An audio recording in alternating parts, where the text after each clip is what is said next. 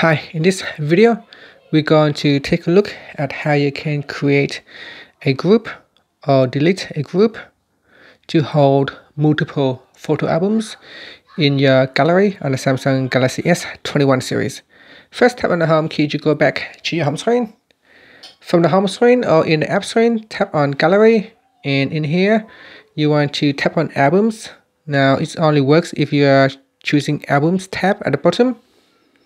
And then tap on the option key at the top. From the pop-up, choose create group. Now give a group a name here. Let's just leave it as the default group number 4. Then tap on create. Now if you tap on group 4, in here you can add albums. So tap on add albums and select the albums that you would like to add to the group. So I have selected 6 albums and then tap on add. Now in this group I have 6 albums added, and if you tap on the option key, you can add more albums if you wanted to, or you can create albums. So you can also create group. So you can create a group within a group. So it has many sub-level down. And if we go back to the root directory of albums, you can see my albums is now a lot cleaner. Now you can continue to create more group if you wanted to. So let's say I want to create another group called,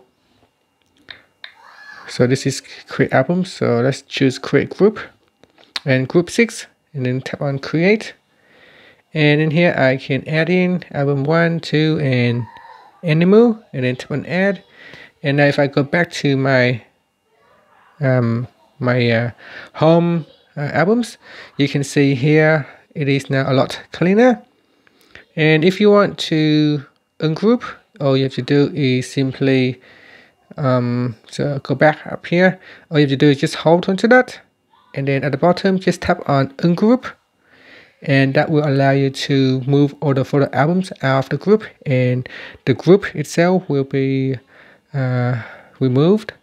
So here we got a blank group, so you can just tap on that and then tap on delete.